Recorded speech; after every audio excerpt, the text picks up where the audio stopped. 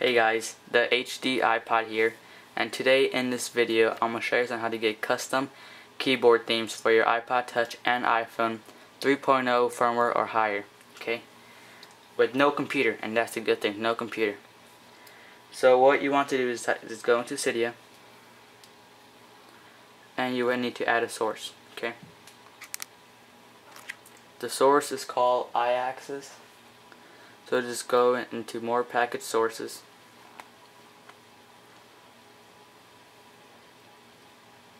And it is right here, iAccess. Click on that and just download that. Once you've downloaded that and installed that, you just go to search and type in iAccess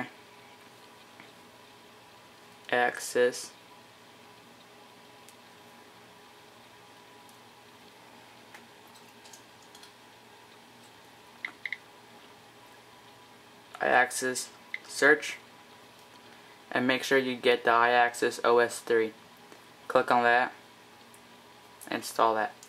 Once you've done installing that, you'll want to restart your iPod, so just turn it off, wait for the black screen to appear, and then wait for like 10 seconds and then turn it back on. So once you've done that, once you've restarted your iPod, you'll want to click on the iAccess logo or icon, and my iAccess icon is hidden, so I just want to go to here and type in iAccess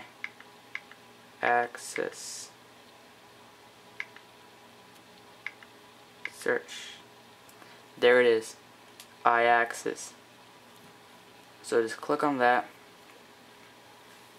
and this will appear, which means it is loading. And if it what do you say it?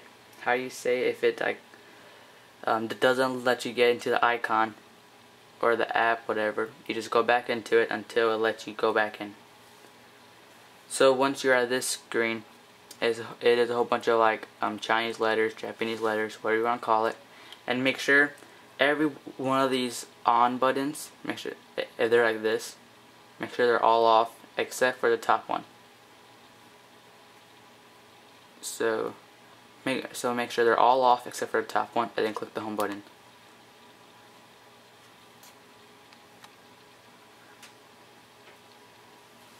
So once you've clicked the home button, you just want to go back to Cydia, search,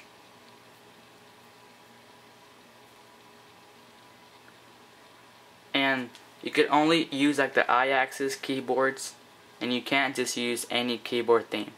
I believe there's only the MacBook Air theme, the black MacBook theme, the iStorm theme, and there's some other ones, okay?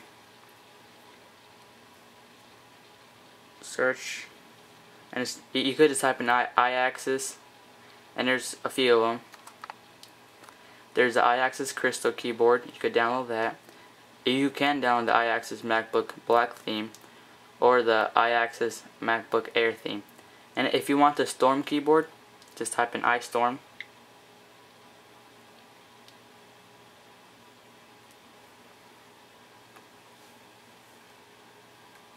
Just type in iStorm, one word.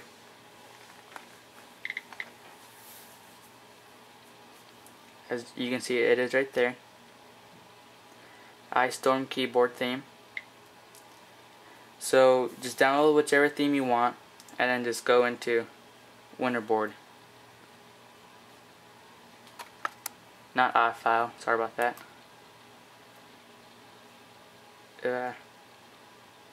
Go into Winterboard. Once you have opened Winterboard, just enable the theme you want, and I'm going to show you how the Storm looks like. So I'm going to take out the Mac Air keyboard and put Storm. No, matter of fact, I'm going to show you the iAccess MacBook theme, because I don't think I showed you that. So let me just put this into background, because I already enabled this, so to save some time. Okay, And that is how the MacBook Air keyboard looks like. It's pretty sweet, but there's only like one problem that I found with this, was that if you're trying to switch from numbers to letters, from letters to numbers, there's a problem. Let's say you want to switch, right, and you click right here. If this happens. So if this happens to you, all you just click one of these and it's back to the theme. But if you want to switch from numbers to keyboards, from numbers to letters, or letters to numbers, make sure you click the left side of the button, and it will always work like that, as you can see. But if you click right here, it like switches, you can see. So just click like the right side. And if like yours doesn't have like a theme at all, click the glow button. Okay, there should be like a glow button here. So click the glow button right there. So click that glow button, then click on one of those, and it should work. So that is how you put custom keyboards on your iPod Touch and iPhone 3.0 firmware or higher.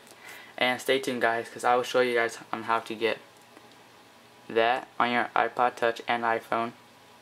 On your iPod Touch, and a lot more stuff like this snow thing I have. So just stay tuned, guys. So comment, rate, and subscribe, and see you guys on my next video. Later.